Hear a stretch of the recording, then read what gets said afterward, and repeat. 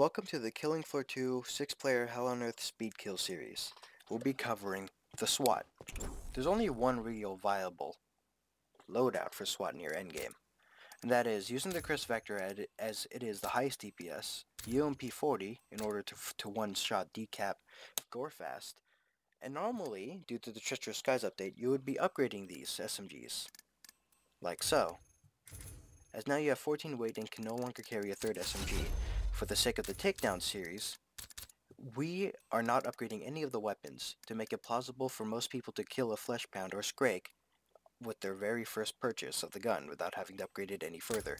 So in this case, you can buy the MP5, although you're not going to be using it during any of the takedowns and it serves more as a backup weapon.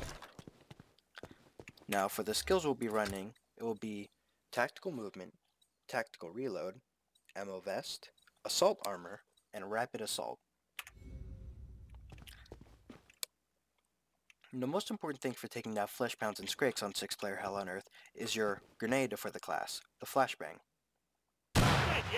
It stuns any Z, including Fleshpounds and Scrakes, unless they are enraged. And they are essential to basically all takedowns. It's you, Mr. Grumpy. That's just the first.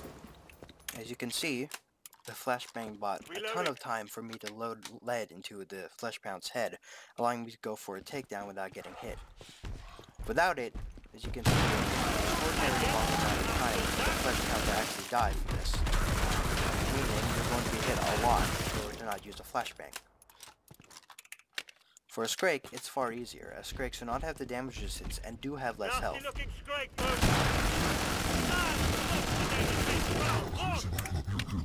And with a single mag of a tier 4 Vector, you can just blow off a Scrake's head.